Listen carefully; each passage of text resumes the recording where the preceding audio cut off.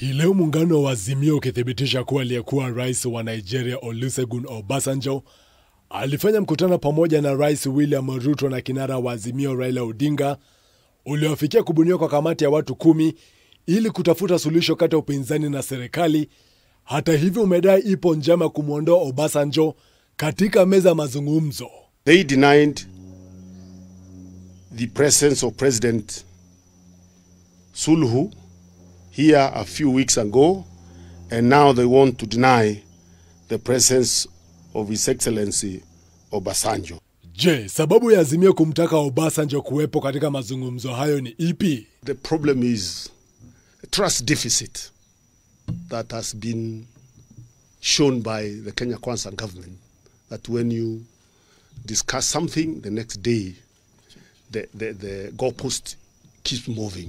Azimio vilevile imejitenga mbali na taarifa iliyotajwa kama ya pamoja iliyokuwa na saini ya kiongozi wa wengi Kimani Ichung'wah bila saini ya mwenzake wa wachache Opiyo Wandayi, ikisema watakuwa kiangazia ajenda 5 likiwemo swala la kubuniwa upya kwa tume ya uchaguzi na mipaka IEBC, kutekelezwa kwa sheria ya thuluthi mbili ya wawakilishi wa jinsia, kuweka kwenye katiba hazina ya CDF, kubuniwa kwa afisi ya kiongozi wa upinzani na kurasimishwa kwa afisi ya mkuu wa mawaziri.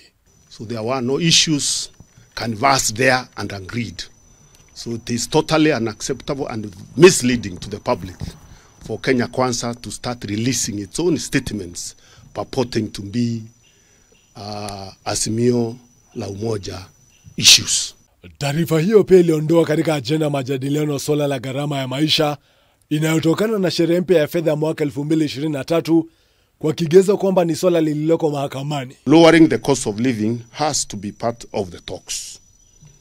Negotiations must therefore include the repeal of the oppressive, cruel, and insensitive Finance Act 2023.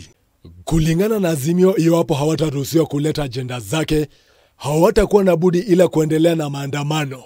Till we agree that each party has the freedom and right to bring its issues to the table, and as we continue to pursue discussion, we shall continue with our engagements with the people.